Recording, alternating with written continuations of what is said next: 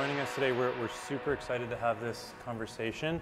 I figured Amy's conversation was amazing. I feel like you're all experts in recognizing how nervous we are right now in this very moment now.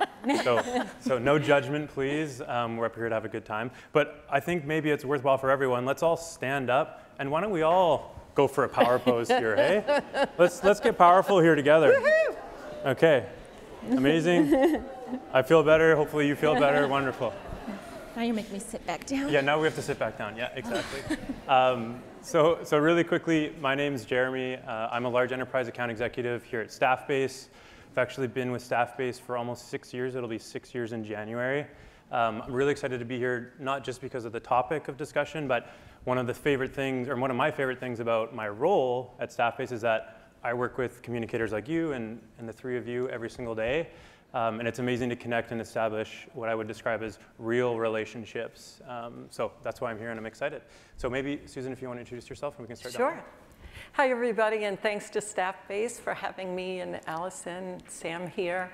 I'm the Director of Communications and Public Relations for South Shore Health, which is a health system of about 7,000 people just outside of Boston, Massachusetts. I direct internal and external communications. We took on internal about 1.5 years ago. I have a background in broadcast journalism and public relations leading up to healthcare. So, thank you. Yeah. Hi, everybody. My name is Allison Gillis. I'm the Senior Internal Communications Specialist at South Shore Health. Hopefully my body language is giving fun, flirty, relaxed, just the type of person you want in a crisis, right? Now, what's my body language say? I know. Hi, I'm Samantha Hillstrom. I am the Senior Director of Employee Experience at Blue Apron, and I am responsible for internal comms, employee engagement, and workplace experience. I got my start as a TV producer at CNN, so I've been through a bit of a crisis at any given time, depending on the news. And in addition to my role in internal communications, I am actually a certified crisis counselor through Crisis Text Line and a certified birth doula. Oh, wow. Oh, wow, thanks. I didn't know that. Amazing. So let's begin. So let's dive in. Samantha, maybe starting with you. Sure. What are some of the biggest communication challenges that you've faced over the last year, and which methods maybe have worked and which ones haven't? So we were joking backstage about how tired we are to hear about in these uncertain times, because like, when have things been certain and when will they be?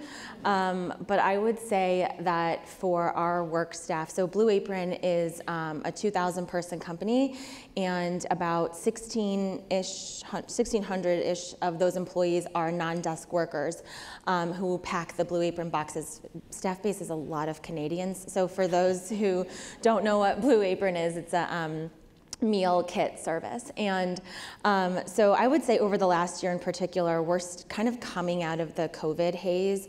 And you know, we went through a small layoff at the end of 2022.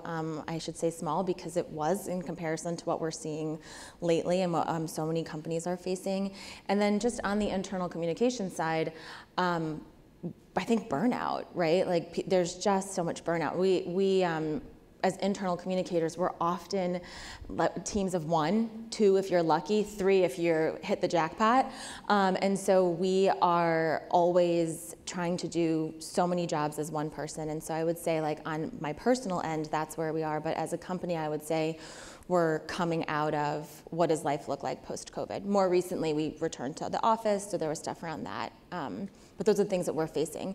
One of the other things I should make mention of is that when we think about crises, it's not just what's happening inside as a company, but what we're dealing with externally, you know. And over the last year, we've seen a lot of, well, in 2020, you know, social justice issues, more recently things like abortion and gun control and whatnot, and how do we respond to that as a company as well. So it's not just what's happening inside, but also what are we responsible for communicating about what's happening outside.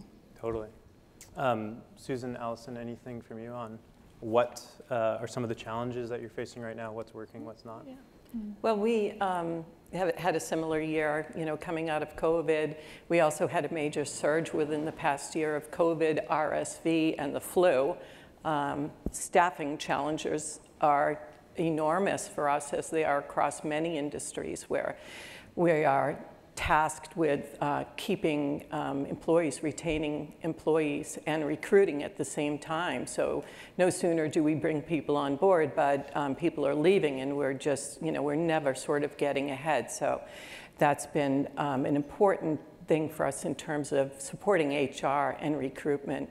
Retaining employees is very important as well.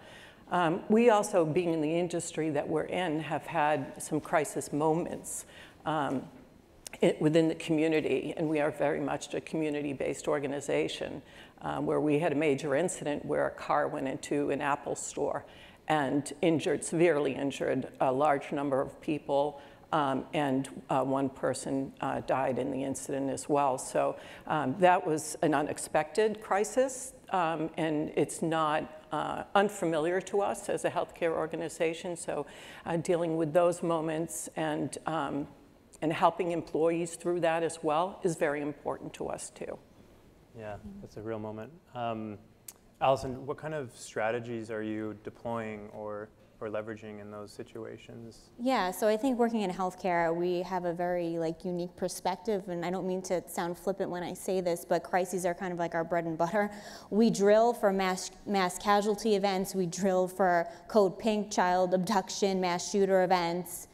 I'm trying to think, but Code Brown, and I'll let you guys think about what that might entail.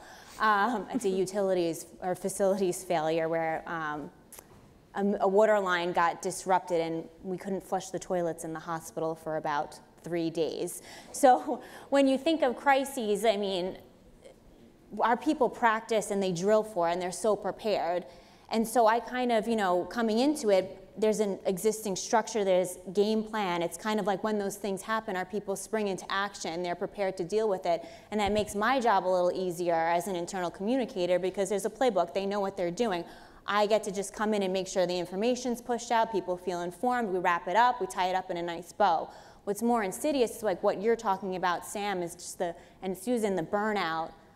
People are fatigued, they're tired. Their mental health has taken a beating just from living through COVID as a person and then working in healthcare during COVID, the mental health crises that they're experiencing themselves, and then we're seeing it in our ED. So that kind of stuff is a little bit new to us, and we've really had to be very thoughtful and intentional and proactive and advocate to, leaders are aware of it, but the importance that they hold over our employees they're looking to you to say something about this, to acknowledge it, to recognize it. It doesn't have to be all sunshine and rainbows, to call it what it is and be forthright and transparent. So I'd say transparency is a huge tenet of how we approach crisis moments in our organization. Yeah, I mean, building trust, it sounds like kind of similar to what Amy was discussing earlier. So for you, Samantha, what kind of advice would you give in terms of balancing effective communication during a crisis, but then also leveraging potentially the plan that you already have in place? So crisis communications, I don't think is all that complicated when you think about it compared to the work that we do every single day. Most of us in this room are writers, and some of us are journalists by trade, and so I feel like some of the easiest stuff is when in a crisis, kind of simplifying everything. Go back to the 5 W's that we learned in school, who, what, where, when, and why. But I think that the most important thing that I take with me in crisis comms, or any comms for that matter, is specifically around transparency, as you were just saying, and communicating often. So when there is silence, that is when rumors start, that is when anxiety starts. And so our employees are looking to hear from us as much as possible with as much detail as possible. And along those same lines, if you know me or have met me, you know that I am a no BS person, and I take that same approach in communications. Employees do not want to be messaged to, and I think that that is the absolute first way to lose trust. When you try to treat your employees like they are shareholders, or, I mean, some might be with equity, but you know what I mean, like shareholders or the media or even a vendor, all of those types of things. Like, treat your employees like people And I think that that pays for itself, right? Like, and we've seen more over the last 3 years in particular, where internal comms is external comms. You know, with social media, our employees of companies are often the first place to break news, you know, to people on different social media platforms, whether or not, you know, you've seen how many viral videos of bad layoffs happening on TikTok, you know, or bad ways people handle things on Twitter, you know, and so we have to make sure that we are not only treating our employees like human beings, but also equipping them with information so that they don't create information themselves.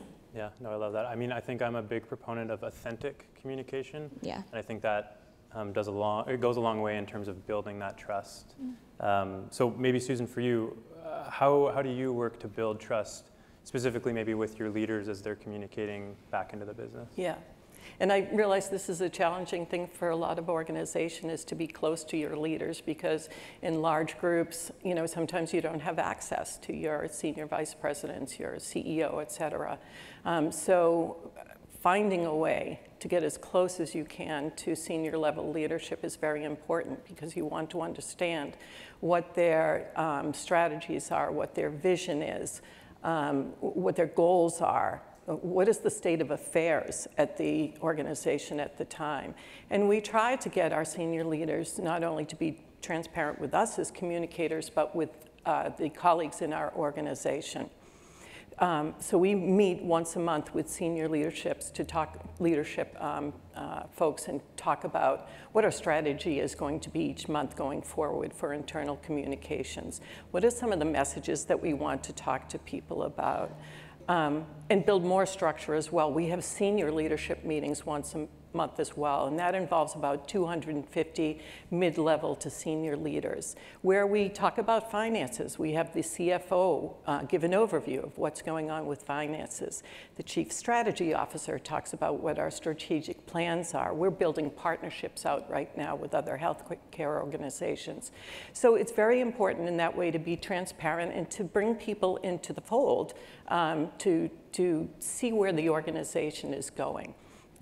So that's very helpful to us, because with each one of those meetings, Allison and I can go back and say, all right, we've got this plethora of information now. How do we break it down and make it relative to the colleagues who are anywhere from transporting patients to running, you know, our medical centers? So that, you know, those relationships, as close as you can get them, are very important to try and nurture. I think it's also important to, along the same lines of what you're talking about, you know, we as internal comms people are the PR people for our executives. And a lot of, I'm sure people in this room have faced situations where sometimes leaders are afraid to talk, or they're afraid to say anything with fear of saying the wrong thing.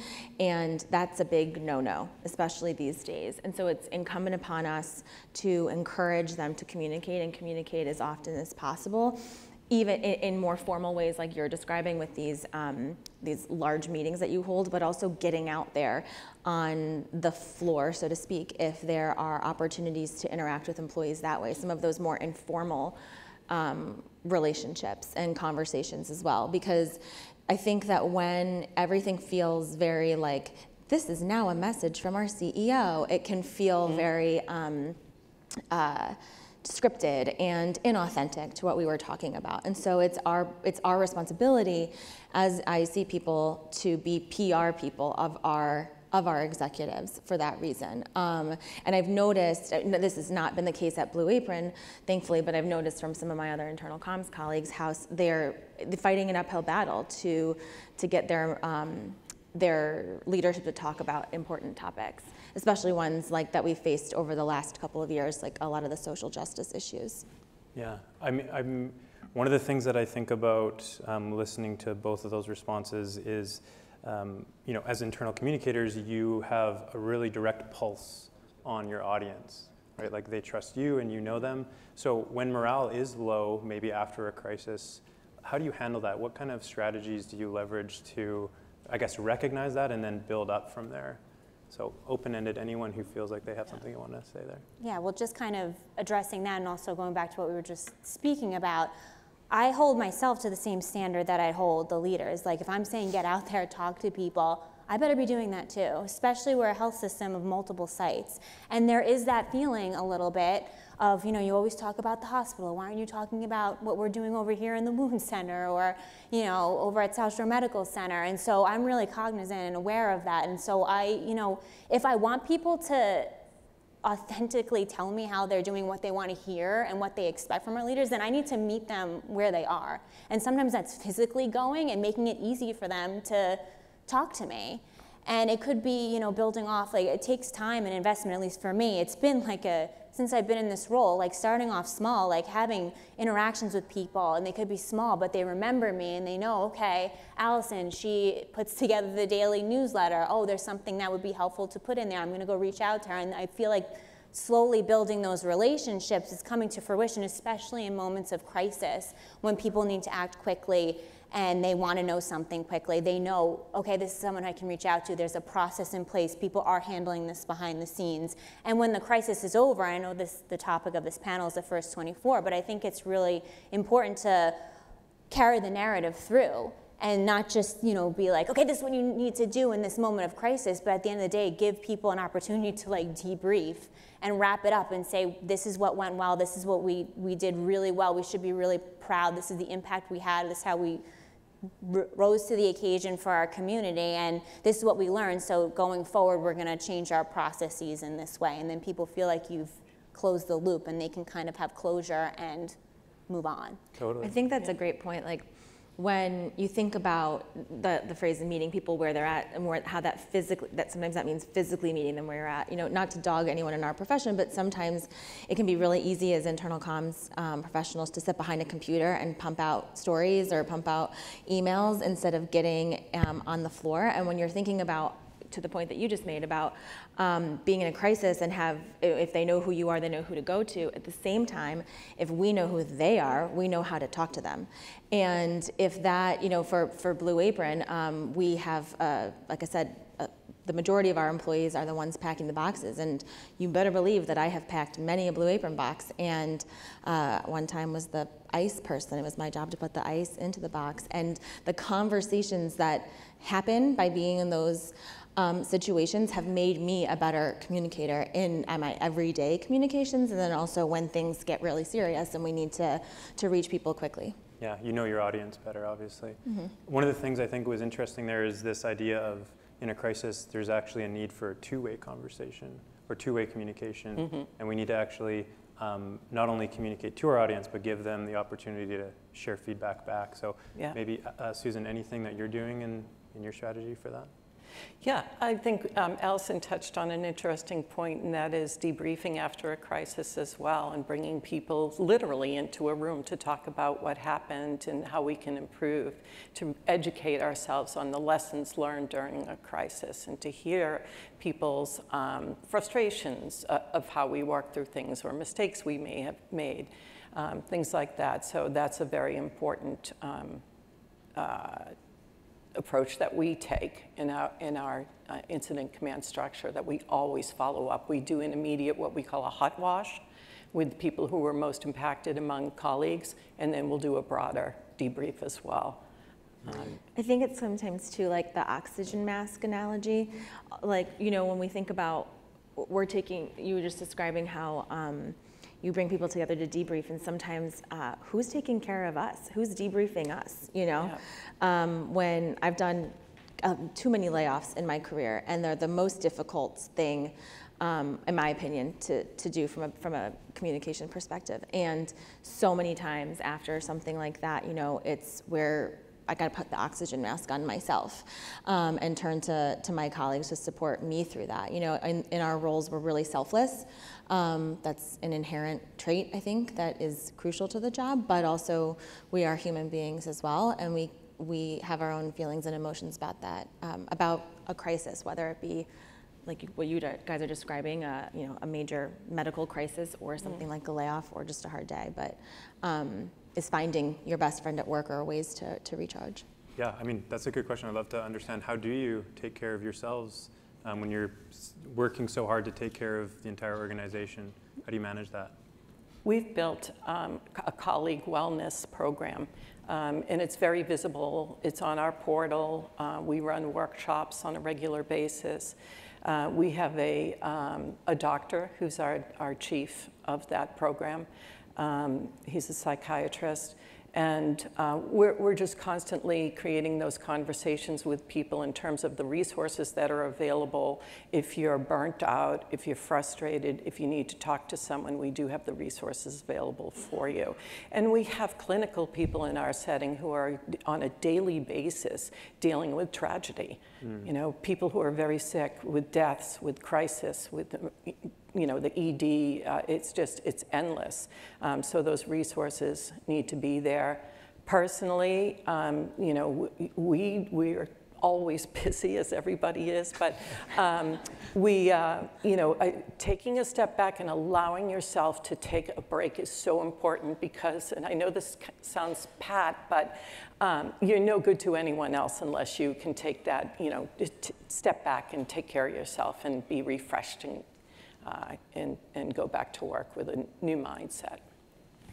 Yeah, I would agree with that. And, we had a couple really tragic events happen in our community, and we're a community-based health system, so a lot of people live and work in the same area that we're serving. So when these really tragic events happen, our colleagues feel it deeply, myself included.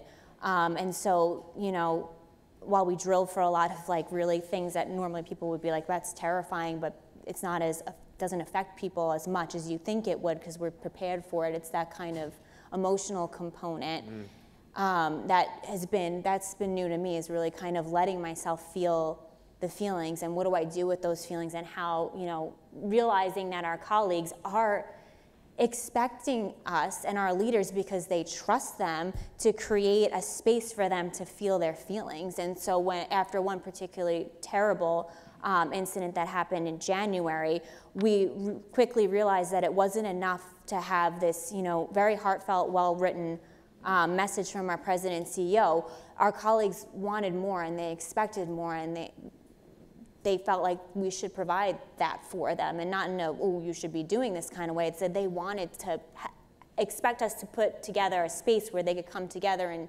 share in their grief and their outrage and their sadness. And so we did have a healing service, and that was the first time we had done that, and it happened kind of quickly, and it was like, who is running this? Is it colleague well-being? Is it marketing, communications, internal comms? Is it senior leaders? Is it the medical? So that for me was, I hope we don't have to do that frequently, but for me, I'm like, that was a really, transformative moment for me to think about, how can we rise to the occasion? What did we do well? What didn't we do so well, so we can better serve our colleagues going forward? I would also say, don't be afraid to ask for help as well, even if it's outside of your organization. During that same incident, and I'll be frank, it involved children who died suddenly allegedly at their mother's hands. And it was in a very small town. And the fire chief of the town and I are friends.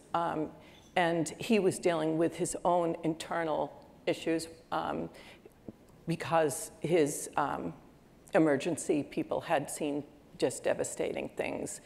He reached out to me and said, I need to write something. I need to write, something to address the media. I'm going to be at a news conference. I don't have the capacity to do this right now. I am racked. I'm taking care of my people. Can you please help me?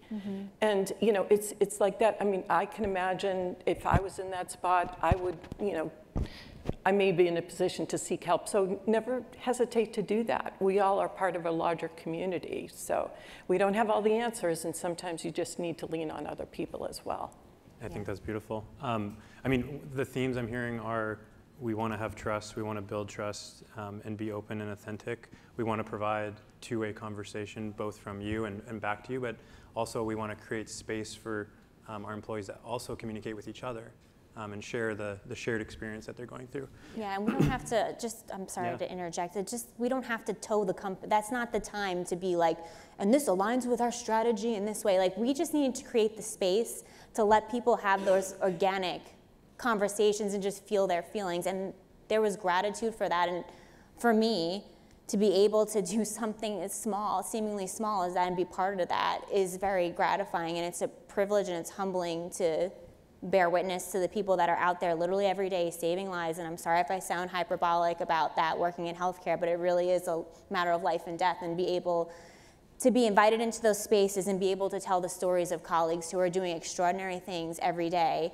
It's a real privilege for me. And so I feel like, I really want to do it right. When something like that happens, I want to do everything I can to support our colleagues who do so much to support our community every day. Amazing, amazing.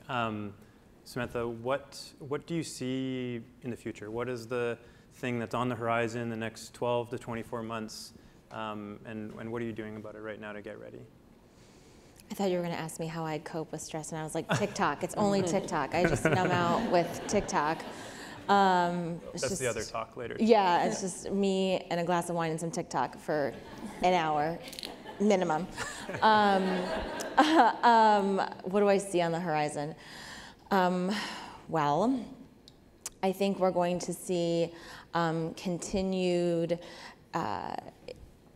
employee activists, which I don't think is a bad thing. I think that obviously, sometimes they can be mouthy, and that's tough, but I think that our employees, at Blue Apron and at other companies I've seen and we've seen across the board, are holding people accountable and holding leadership accountable because of the voice that they hold, not only within the organization, but externally as well, like I said before. I hope that we see less messaging, more transparency around stuff. I think that it's been interesting to listen to one of my friends, her company's going through a layoff as we speak, and it's been interesting to hear how her company is navigating that. And so it's, I think that what we're going to continue to see is hopefully people innovating on what it means to be empathetic. And really leaning into that. I think that there's not an appetite anymore for anything less than that. And I think that, like I said, that drives accountability across the board. Any thoughts from you, Susan, on that subject? We have two big initiatives coming up this year. One is surrounding strategy, and we're growing as a health system. We started out as a hospital 100 years ago, and we're really in a period of growth in a very competitive market in Boston. Boston has a reputation for being a medical mecca. So as we grow our partnerships with some of those Boston area health systems, helping employees to understand why it's important that we partner with people that we have largely been competitive with, and sort of helping them to not fear it, but to embrace it as something that is important to our community.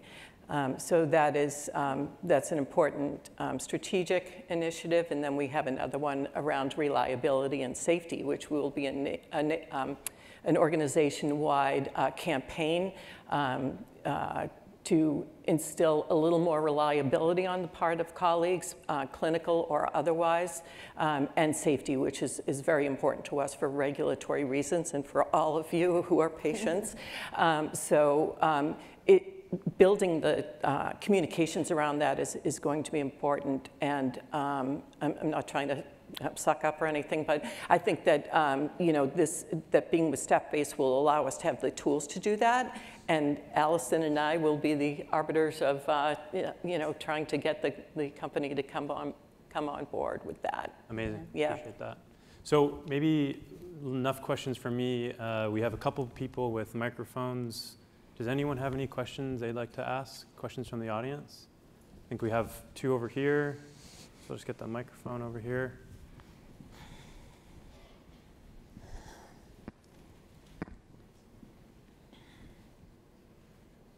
Thank you. Hi, my name is Ray Rivera, and I lead internal communications for J.Crew.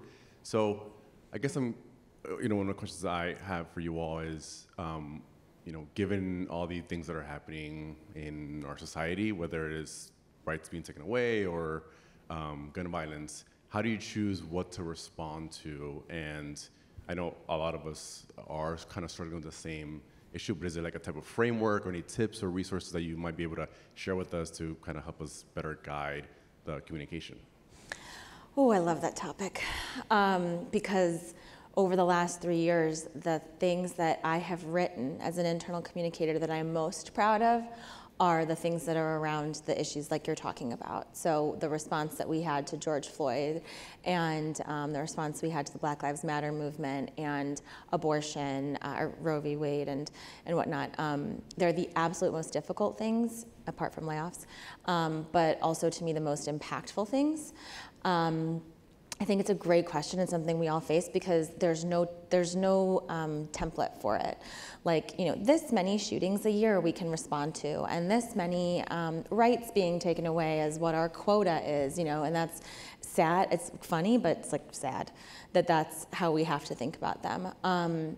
I don't have a better answer than going with my gut on it and also looking to see what other people are doing, to be honest. I think that if we respond, it's so sad, but if we responded to every school shooting, it would be a weekly thing, right? If we responded to every mass, major change in government, that would be a weekly, almost daily thing. I think you have to also take a look at who your employee population is and what affects them the most. So, we have a huge female identifying population at Blue Apron, and so when the Roe v. Wade situation happened, how do you, frankly, you could argue that it affects everybody, but all of that aside, we had to look at our population and say, what is going to impact them the most? We have a large population of people of color in our fulfillment centers in particular, and so when the issues around George Floyd and BLM were going on in the summer of 2020, it was a no-brainer on whether or not we were going to address that. Now, we have gotten it's dicey, right? Because we've gotten feedback like, why didn't you talk about this thing? Why didn't you talk about that thing? Are you going to talk about this thing? And it's not a perfect science, but I think the best way to gauge what you should and shouldn't speak on is by using your employee population as the barometer, and what impacts them the most. I think that at Blue Apron in particular, so we were one of the first companies to give Election Day off, and we hosted voter registration drives with an internal program called Red, White, and Blue Apron, and so we've done that for the last couple of years, and it was a really interesting project for me, a highly political person in particular, to make sure that it was a nonpartisan event, that every employee could feel safe registering to vote for whoever they wanted to vote for.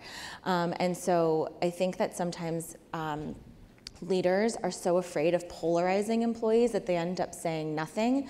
So in addition to that, if you can't figure that out, then I think you lead with your values. So I guess I said that there wasn't an answer, but maybe there is, which is looking at your population and leading with your values, I think. I would say be very careful. When you go down that road of taking a point of view on a societal issue, you need to be prepared for feedback, both negative and positive. I would say pick and choose carefully. So there are hot button issues that you could isolate some of your colleagues with. Some are more obvious than others that you need to take a stand, but I would say to weigh those things very carefully, especially in the age of social media where your colleagues and your community may be upset. So wade through those waters carefully. And I think it's different than having a point of view in terms of a brand or a philosophy. And I think there's a lot of pressure on organizations right now to take a stand. So caution. And it's interesting, I would say yes, And don't let the fear of employee sentiment stop you from saying something. Because if your goal is to appeal to everybody, you will lose. That will not happen. So that's why you have to root it in what your values are as a company. And if you can back that up, then it doesn't really matter if it upsets someone or not. And so I think that's what we have seen is sometimes a fear of that actually end up silencing companies, and that ends up hurting them in the long run. So it's a dance, right, of being careful but not being so afraid of your employees that you end up saying nothing. Because if you can back it up, then if it's a values-based decision, then it doesn't really matter what someone thinks. Awesome, great question. I think we have time for one more. I know that there's a lot more questions in this crowd. Right over here.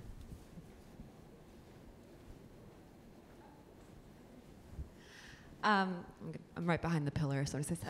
Hi, my name is Kristen Kazrazadi. I support PPG Industries and do internal communications for a lot of our manufacturing facilities. This question's, I think, probably mostly for Susan and Allison. Most of our crises are around safety issues, so things that are INIs on site, employees getting injured, things being spilled. Do you have a strategy around responding to safety crises in a way that helps build safety culture rather than just kind of being harsh on those incidents that are going to occur? Yeah, I mean, I would say that, so we have a whole dedicated, quality and safety team, and that is their focus, and we're here to support that, and we have to be aware of what they're doing so that our messaging is in alignment and supports them accordingly. But the approach that they take that we have followed is that, it's about the processes. How can we look at our processes and design them so that there's not that error that's built into it, and not blame the person, but look at the safety event and said, what went wrong? It was a breakdown in our process, and how can we design our processes so it's not pointing fingers at people, and creating that sentiment so that when mistakes happen, people feel comfortable coming forward because they know the focus isn't going to be, well, what did you do wrong? It's going to be, where was the breakdown in our processes and how can we make it better? So it's kind of interesting. I feel like internal communications and communications is so much like you want to appeal to like the person and create a narrative and personalize and make the leaders approachable, but at the same time you want to talk about processes and not make it all about the people, and that they don't feel comfortable saying, when something happens, they don't want to be singled out or picked on. So how do we talk about how are our processes in place that support the success of all of us within the organization? And I'll let you. I think that's true externally as well, to be in a position where you address the safety honestly, or the breakdown in safety as honestly as you can. There will, you'll have a legal team on you that you can say this and you can't say that or whatever. But to be as honest as possible to say, we had a potential breakdown in our processes, and there will be a thorough investigation, but right up front within the first 24 hours. Be honest, get that holding statement out there. We're looking into this, we'll have more to say once, more information is released, et cetera. Take control of the message as quickly as possible. If you do have a crisis, you want to be the first to get that message out there. And as Sam said, be consistent about following up with those messages so that, you're leading the information. Yeah, and celebrating success too when things go right. I mean, so often like the non-event is the victory, but it's like hard to celebrate. So I know that we have our chief nursing officer who is, he's now creating his own weekly nursing newsletter using StaffBase, which we're very excited about. And he includes that kind of, like we've had this many days since our last central line infection, which isn't very exciting probably for most of you, but for them that's exciting, and that's a victory for them. It shows that their hard work and their dedication and why we do these things and have these checklists and these drills and these trainings, it's coming to fruition because it's leading to good clinical outcomes and safer experiences for our patients. Amazing. Yeah. I just want to say thank you so much to the three of you. Incredible. I think we could talk about this all night long. Yeah. But thank you everyone for attending. And